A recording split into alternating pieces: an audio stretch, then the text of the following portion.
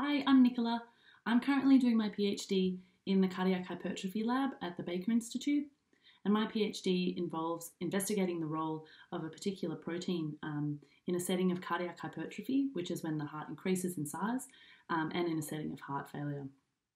So while I'm working from home at the moment, I'm spending a lot of time writing, which is good because I've got a literature review as part of my PhD requirements, and that basically involves me going through the literature relating to my PhD topic and compiling it into an essay just to see where my PhD project fits in within the current published works. I'm also spending some time analysing data, in particular echocardiography, and that will allow me to see what sort of functional role my protein is playing in the heart.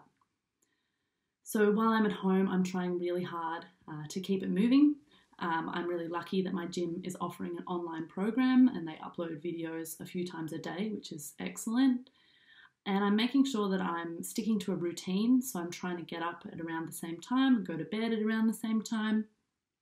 And I'm also really trying hard not to sit all day long. So I'm getting up and going for walks around the backyard and things like that.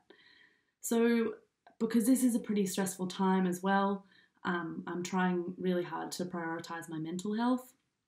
And I'm trying to do that by catching up with my friends on Zoom or on the phone, checking in, seeing if they're all okay. A lot of them are also doing PhDs, so we're going through similar things at the moment.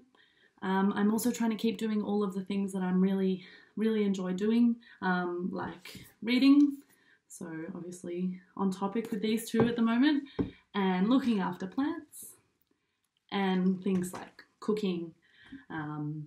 So I hope everyone's doing okay at the moment. I know it's a stressful time for all of us. I'm more than happy to chat to people, particularly students, if they're having a bit of a struggle at the moment. So just message me or send me an email. But yeah, thank you for listening.